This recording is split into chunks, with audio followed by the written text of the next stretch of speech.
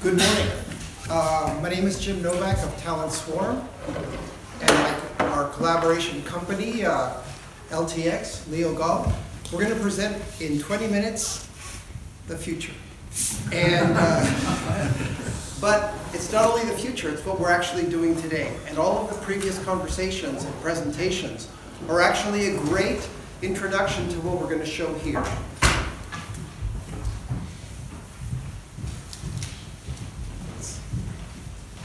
Everybody remembers this movie, Avatar.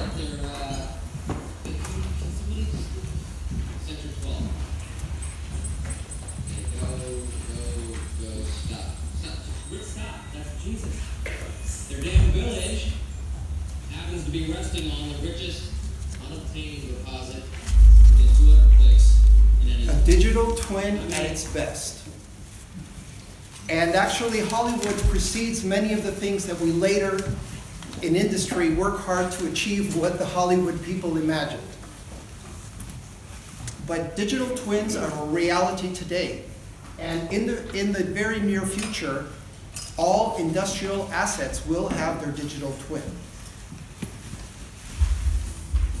Talent Swarm is using video game technology and industrial standards and telecommunications to create video game-like environments that are a perfect representation of the industrial asset. All of the items are kept in a database so that during the entire life cycle of the project, all of the historical maintenance can be maintained. And telepresence windows allow you to connect in real time to the operators in the field.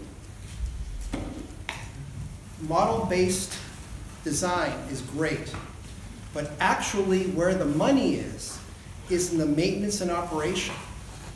80% of the total cost of ownership is in the maintenance and operation phase of the plant.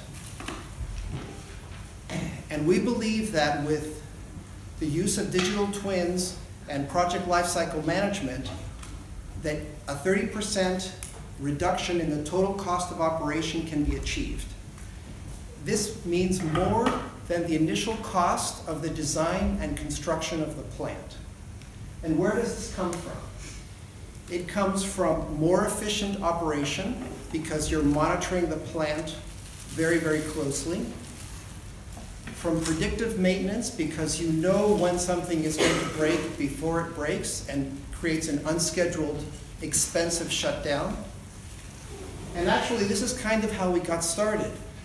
We have a company called Dynatech, which provides highly qualified engineers to other engineering companies.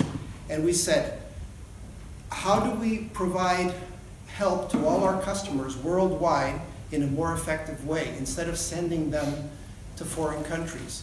Create a virtual representation of the plant where people from all over the world can collaborate in real time. And it's not just because we've said it here and we're so smart. Gartner, which is the research entity, has identified the top tech trends for 2019. And digital twin is one of them, but also immersive experiences so that we can actually collaborate in these environments in real time globally. The analytics that comes from having all that data in international standards. Thank you, Charlotte. And of course, nothing's going to happen unless it's secured, because no industry worth its salt is going to put stuff up on the cloud without it being completely secure. And this market, which has been called Project Lifecycle Management, is expected to be almost $76 billion by 2022. So we're in the right place at the right time. And now with Modelica 2.0, we're even better. The new front end. And we are living, I show this Renaissance robot because we're few here, but we are the pioneers. We're living a renaissance, an industrial renaissance that very few people realize its significance. And the confluence of telecommunications, video game rendering, and telecommunications is going to allow us to keep smart objects during many, many years using international standards, so that in the future, software that doesn't yet exist will be able to read it, and these smart objects will be documented by the suppliers, and the owner-operators of the plant will put them together just like pieces of Lego. And the word Lego has been used several times in the conference. And this is how it works. We start with a 3D model, CAD model. We add the element of time.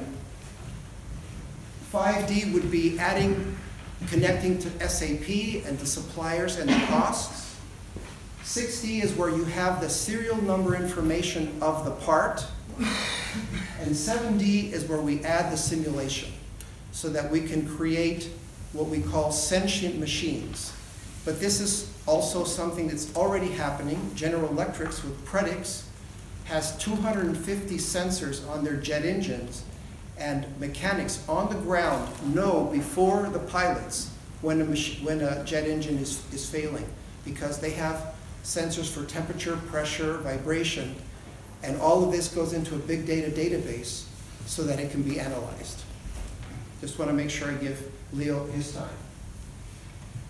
But of course, the extraterrestrials already knew that standards were important, because when they sent us the plans to build the teleporter, Jodie Foster figured out how to read them and make the device. Remember the movie?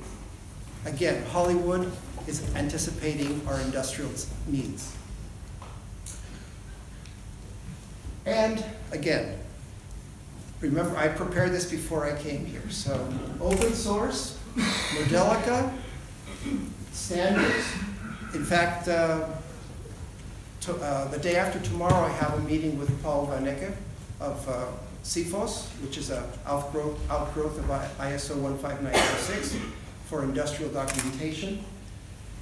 IFC 4.0 is also used by architects. We're connecting with that. And of course, secured with blockchain. And for example, the CFIHOS participants, this is the outgrowth of the ISO 15926. All of these companies are already adopting these standards, so you're in good company. So, all right, this is great theory. But we're already starting to scan in 3D brownfield plants. This is a desalination plant in Almeria. And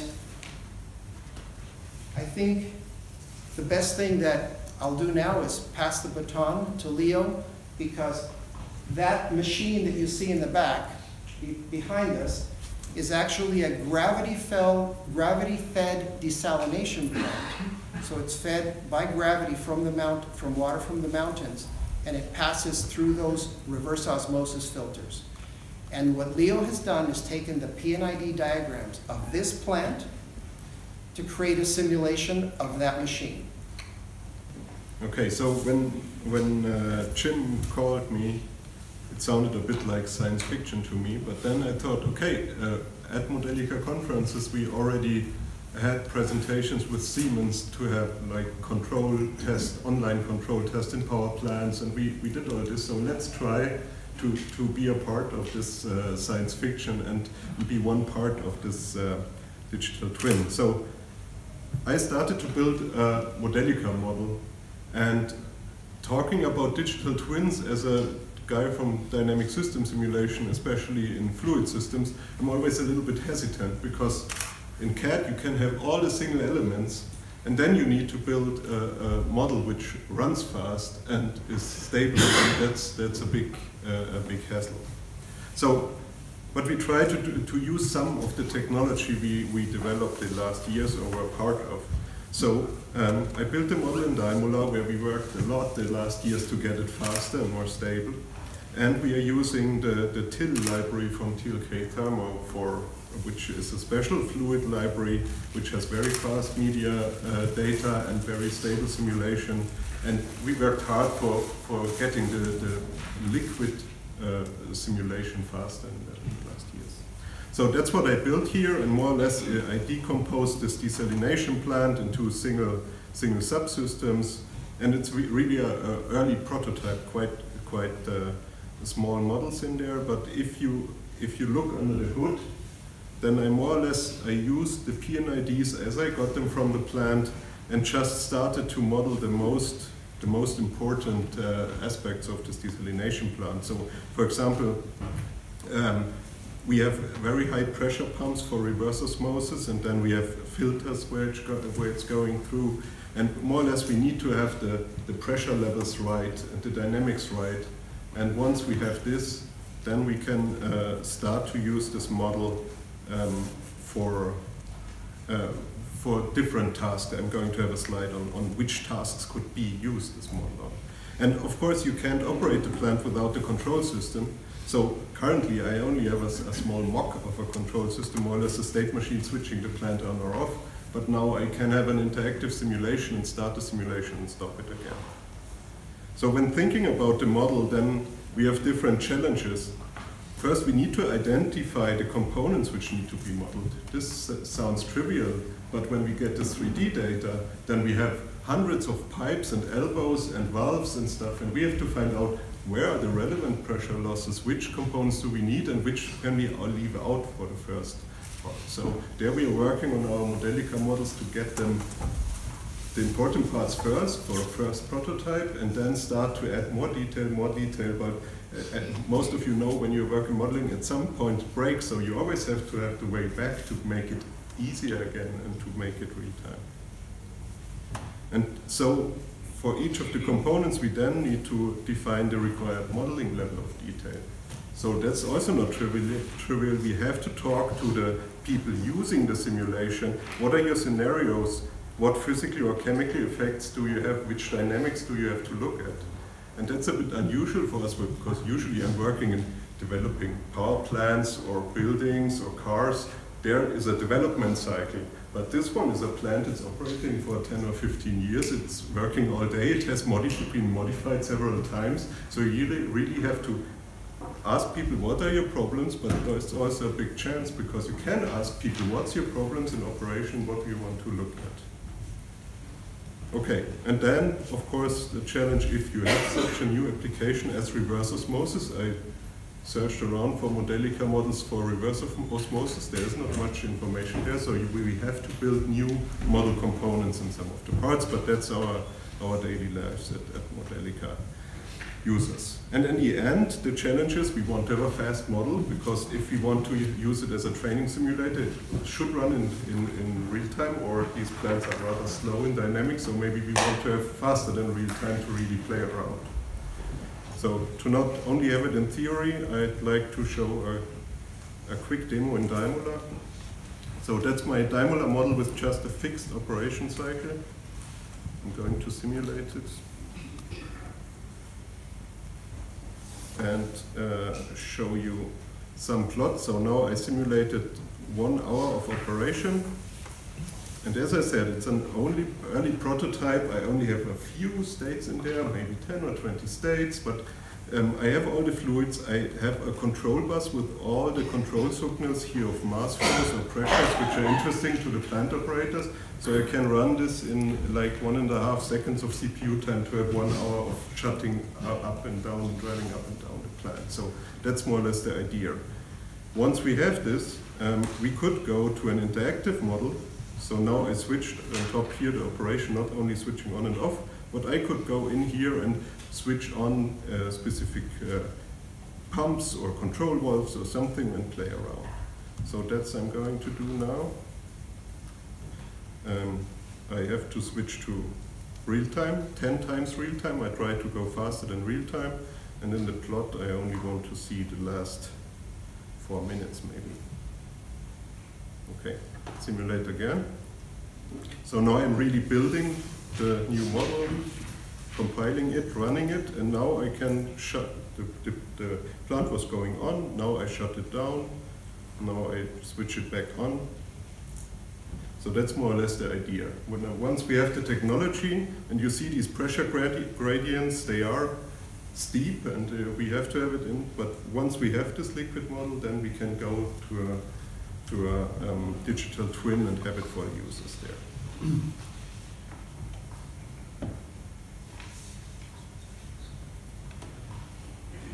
So that's my last slide, I think. Now giving you the idea how do we do the step from our standard simulation into a Talent Swarm environment and a platform. As Talent Swarm is building this platform, combining all the standards and combining all the CAD data and stuff, we are going to inject our Modelica models there. And we are searching for the right technology currently. That's not fixed. So I wrote here, okay, we want to have Modelica and FMU and Open Modelica probably here because we want to supply it to the plant. But currently we are not sure what combination of open source technology and commercial technology we are going to use. Because we have to find out what the users really need. So one important aspect is interactive training sessions. We want to have the operation people to use it. We want to do virtual control tests quite early, and especially we want to investigate early error scenarios, strange operation of the plant. There we need reversing flow, all the stuff we have been working in Modelica for a long time to supply this. Okay, thank you. Okay, thank you, Leo. This brownfield project is actually a pilot project for a much larger project that they're building similar to this one in Oman. It produces 240,000 cubic meters of water per day. That's the equivalent of 100 Olympic-sized swimming pools. This is a plant that they have in the south of Spain that is 200,000 cubic meters of water. But the problem is they are worried that the Oman government that requires local operators to operate the plant are not familiar with the operation of these delicate machines. Reverse osmosis is kind of like a human kidney. You're actually purifying water, but if you don't use the right pressure or you don't have the right water or the water is not correctly processed before it goes into the filters, you completely damage the filters have to be thrown away, and they're the most expensive part of the plant.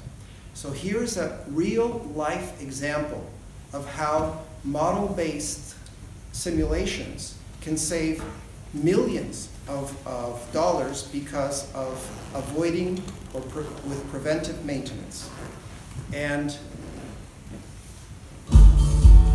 in the case of the Oman plant, we actually have the 3D model of the plant. So in this case, we're not going to have to scan the laser. We can actually import the objects directly into our Talent Swarm database to create this virtual environment to work with. And as an American always says, you know, you have to have an ask at the end. My ask is that any company, any supplier, any person, standards organization that is interested in this kind of vision, please ask Leo and I for our cards. We'll be happy to collaborate because collaboration takes more courage than competition. And I believe that that's the future of our industry. Thank you very much to all. Thank you. We open up for some questions.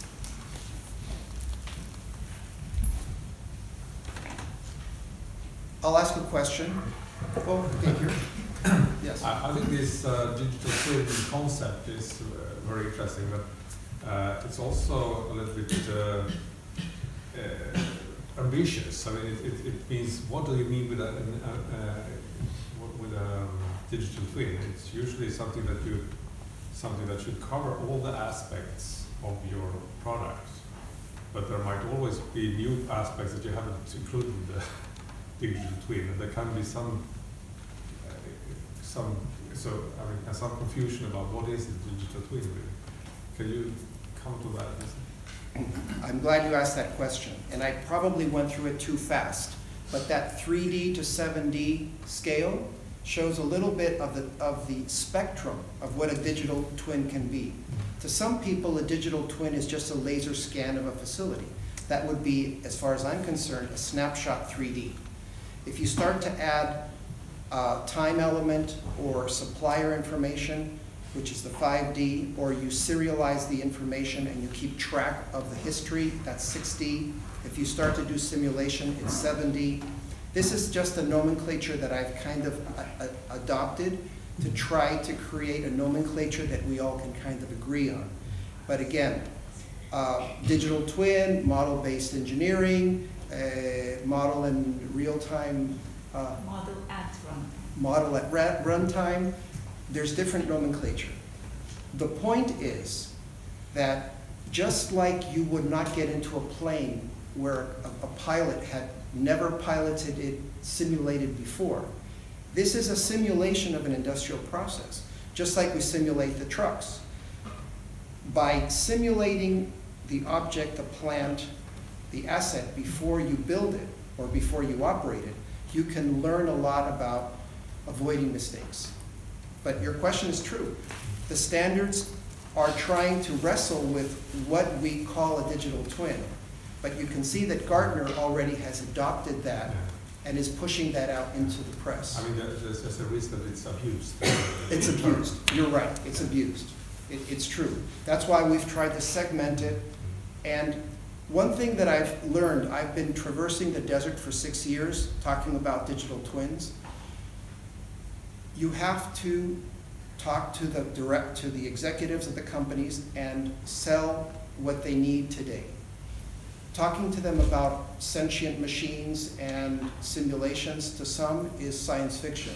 But for others, like these clients, not these, but other clients, they just want 2D plans of the plant because they don't have as-built plans since 1990. This is a client in Germany. So we're giving them a digital twin 3D. A final question, Erik. So now you will have a virtual plant and you will have the real plant. Have you given any thoughts on how to make sure that you can configure manage the real plant and the virtual plant in an efficient way? Absolutely. What we're doing with this simulation, this is just an early prototype, but we've already had permission from this client to connect to their SCADA information. So the plant, the digital twin will be live. It will be a 4D digital twin because it will show in real time what's happening. We're not controlling the plant because that is another leap of faith to another step. But we are definitely, as part of the plan of this project, we will connect with the SCADA, and even more so, we will connect to IoT sensors where there's no sensor information today. That means providing Wi-Fi coverage in the plant and finding ways to deliver power to those hard-to-reach areas where you might need to put an IoT sensor. Okay. But I'm here, so any questions? I can show you some of the digital scans that we've done at the breaks. Thank you. Thank you, Jim and Leo, for this presentation.